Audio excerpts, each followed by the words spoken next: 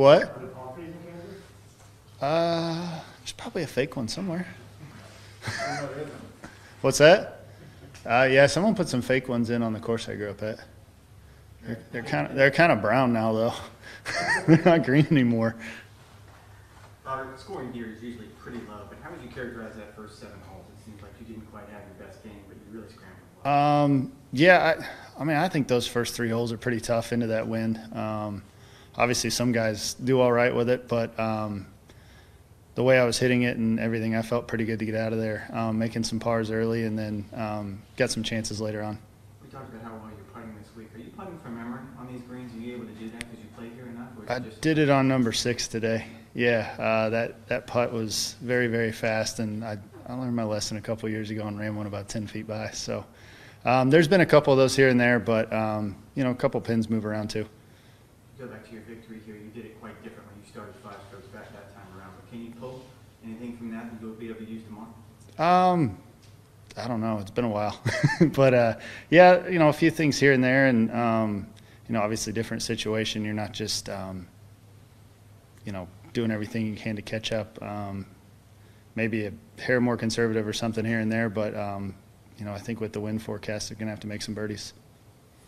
Bronson, can you remember any memorable pairings from like college and Big 12 days? Do you remember playing with them in college at all? We did not play with them much. They were in better tournaments.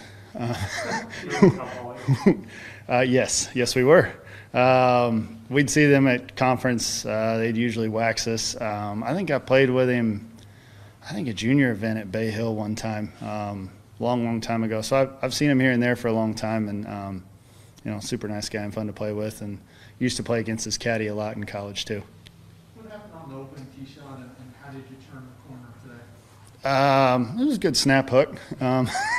Just got a little quick, sent it left. Got a decent break over there. I had a shot out of there. And it was a little scrappy the first few holes, and got them all up and down, and it was just it was kind of nice to keep it together. I know it's only Saturday, Robert, but 10 seemed like a pretty good swing in terms of giving you a cushion anyway. Did it feel that way at all, you? Yeah, a little bit. Camilo was on a pretty good little run there for a few holes, and unfortunately 3-putted there, and the hole kind of caught mine on the low side, and I got a little bit of a separation there, and then some guys were making some birdies late, and Bronson made some on the back 9, and I didn't get too far away. What changes when you're close to a lead on Sunday? Does sleep become harder, heart race a little faster? Yeah, it's probably just hard to get your mind away from it. You're just try to put it aside for a little while, not think about it too much, and just show up and play golf the next day if you can. Kids here too? Yeah, kids are here, in-laws are here. Yep, Catherine's, she'll be 6 in February, and David's 2.5. So was she born? Maggie was pregnant when I won here. Does she follow your turn? Is she old enough to follow your tournaments and root for you yet? She doesn't care. You talking about Maggie? Yeah, Maggie's here, but Catherine, she doesn't care. You did good, but that's about as far as it goes. What's the Streb family going to do tonight, tomorrow morning, before you go?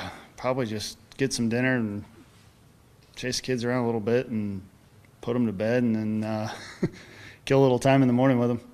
Do you remember what you did on Saturday night before you won here, or was that too long here? No, I don't. Probably got ice cream.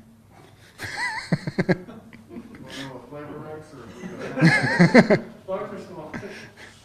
Most likely large. I'm going to ask you, Streb, when you won here 5 years ago, you had on your bucket list playing in the Masters and going to an OU Texas game. Have you been to an OU Texas game yet? Sadly, I have not. No, I think I've been working a few times, and I think it could have worked. I had something going on last time, and I think I could have made it. Might have been this year actually, but all the stuff going on, wasn't going to go down to Dallas for that. It wouldn't be nearly as much fun. You're in Kansas, right? What was the weather like last week? Were you able to practice? We actually have been, the exception of a few days, been pretty good this year. It was, I think, low 60s, mid 60s. It's been pretty good. Usually we've had enough cold days, the course deteriorates pretty good, but it's been all right. Did you ever consider moving somewhere warmer, like exact? We lived in a place my parents owned in New Smyrna Beach right after we got married. I think it was the year I got my tour card, 2012, and then we just spent so much time going back. We just kind of said, you know, we're good here, and try to sneak out to Arizona or Florida, you know, when it's cold. March is the only one that is a little tough because you've been a lot of nice places and it's still cold. You got All good? You get ice cream tonight? Yep. Every night? Yeah. I was gonna say, you might as well. I've been going down to that Fuse place. I used to always go to the Dairy Queen, and then it's not a Dairy Queen anymore, so I was a little salty about it. What's the flavor? You might as well ask all about the ice cream. I don't know. I think I've just been doing like a chocolate vanilla and a Swirl. caramel or something. Yeah, they only got a few flavors in there, so. But it's good. It's clean.